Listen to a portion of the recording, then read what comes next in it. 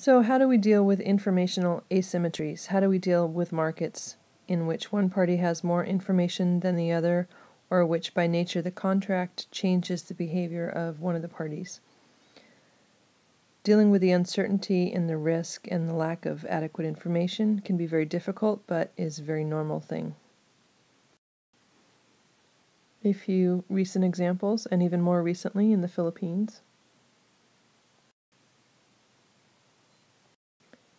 So this links with the material we've looked at before, namely probability, and how to deal with uncertainty in assigning weights. So if you can assign probabilities to different events, to different states of the world, you can sort of assign values that more or less guess at the possible benefits or costs of an event. So for instance, if the Lee family faces 50% chance of no medical expenses, 50% chance of 10 grand in medical expenses, you can simply take the probability weight, 50%, times that state, and you add up all the different probabilities so that they add up to, of course, 100% times each state. So 50% chance of zero medical cost and 50% chance of $10,000 of medical cost. The expected value, the expected cost for the Lee family would be $5,000. And here's an application question to check to make sure that you have it.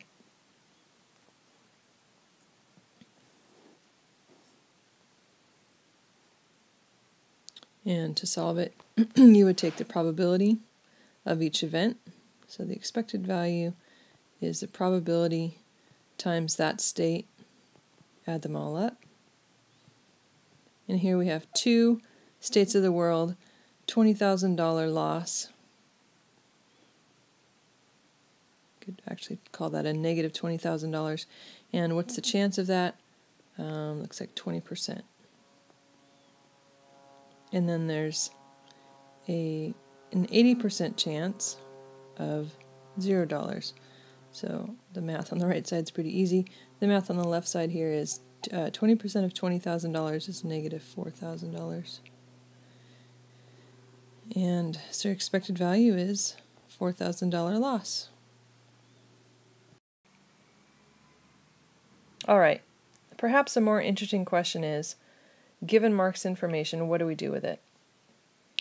If he is like everyone else in his town, and there's a 20% possibility of accident, 80% chance of no accident, will everybody in town demand the same set of insurance? And the answer is it's not quite so simple. So simply assigning weights and probabilities won't get us to explain the market for insurance all the way. What do we mean? Well, we know that everybody's risk averse, and most people are risk averse, I should say, and we're willing to pay some of our income to assign risk to somebody else, to sort of escape some of our risk. And this has to do in part because we value dollars, and the more dollars we have, the less each additional dollar means to us. It's the idea that we've been developing over time that if you have a lot of something, each individual unit, one more unit, does not mean as much as if we had very few of them. So if you go backwards and you start losing income, you start losing money because of that accident, for instance, that's going to carry a greater weight than gaining income. But beyond that, we have differences in risk preference. Some people enjoy driving fast and are willing to accept a higher risk for accidents. And some of us have higher wealth and income than others, which can, of course, allow us to absorb a lot more monetary cost. So a risk-neutral person would be the person that is completely insensitive to risk, and those people don't really exist much in nature. And of course, there are some psychological, behavioral economics aspects of this as well. For instance, the market for gambling. If people are risk-averse, how do you explain the popularity of gambling? Is there some other experiential benefit that we're ignoring of that lifestyle? Is it perhaps addictive, and so rationality is compromised? So moving on.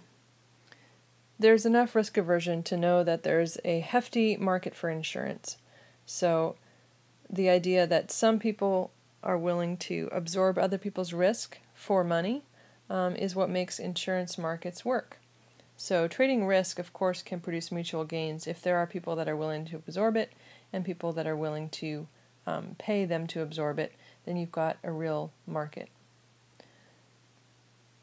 So the risk goes from the insurance buyers, the people that want less risk, to the insurance sellers, the people willing to absorb the risk. And in part, some of the motivation for the insurance sellers is they can, through diversification, for instance, actually take steps to minimize the risk.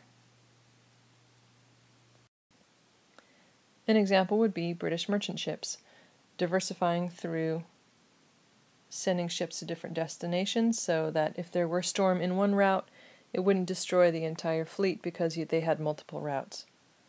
This, of course, requires, this ability to diversify requires that the storms at sea are independent events. They don't increase the likelihood. One storm does not increase the likelihood of other storms.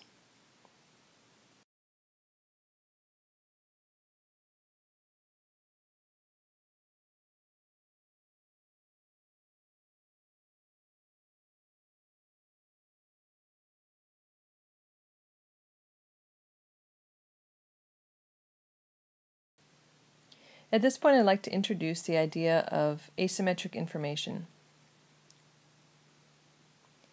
When one side has more information than the other side, when suppliers know more than buyers or vice versa, you've got a real problem on your hands.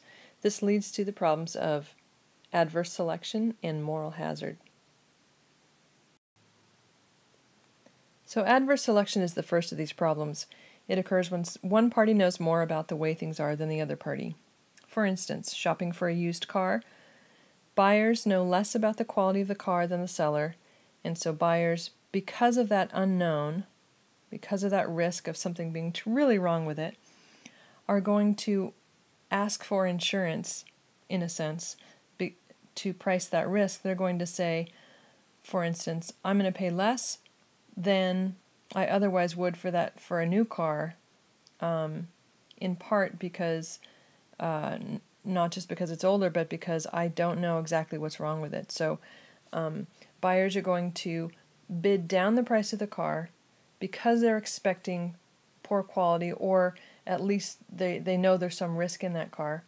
And so what happens is this strange vicious cycle whereby because buyers underprice these cars, bid down the price, the low prices themselves end up being a signal to sellers that they might as well not sell their good quality car because they're not going to get fair price for it. They're not going to get the true value of it, and they're going to keep their best items at home. So if I've got a Honda Accord that's worth $14,000, and because of this adverse selection problem, buyers are only willing to pay, $8,000 for it because they're worried about some unseen risk, it ends up that even though some buyers might be willing to pay for a good quality $14,000 car, because they can't be sure, they're not going to buy it. They're going to keep the price down at $8,000, and I'm going to keep my good quality car at home because it's just not worth it for me to sell my good quality car. So the best quality cars are often kept off the market in the used car market because of this problem, and it ends up being almost a self-fulfilling prophecy. It's called the lemons problem. And as an application and extension from the probability work as well as adverse selection, you can answer this question.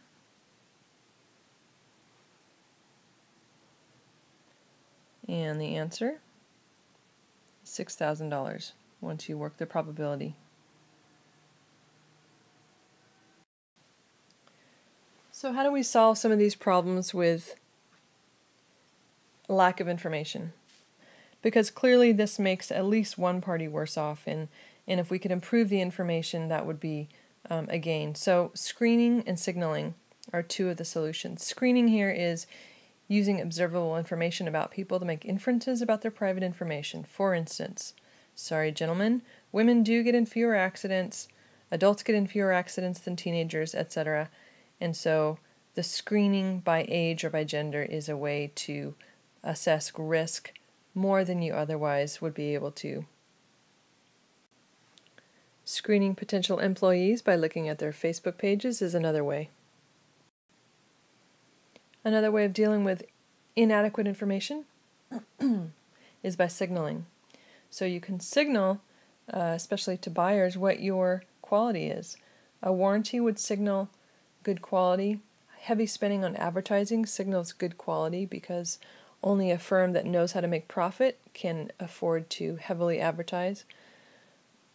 Educational degrees are often thought of as signaling, carrying not so much information about how much you know as what kind of person you are, that you are a quick learner, can persevere, etc.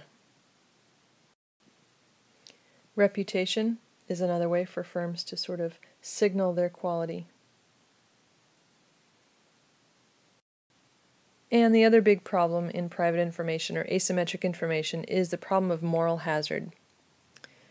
This is seen most frequently in insurance when one party knows more about their actions than the other, especially if you are insured against theft, against loss of valuables. You might not lock your door as much as you would otherwise. Or if you're insured against kidnapping and extortion, there really is an insurance market for kidnapping and extortion. You might wander around in unsafe neighborhoods, or you might travel to unsafe countries a little more than you otherwise would. Well, insurance companies are figuring this out, and so one of the solutions in health insurance, as well as all these other types of insurance, is deductible. Make the party with more information have some skin in the game. So if I'm insured against theft, I may be more likely to leave my door unlocked, but if I have to pay $500 deductible up front before insurance kicks in, then I'm going to be a little more likely to lock my door. The key idea is that insurance should never go all the way up to 100%. That's when you see the real moral hazard kick in. And that concludes our time together. See you in class.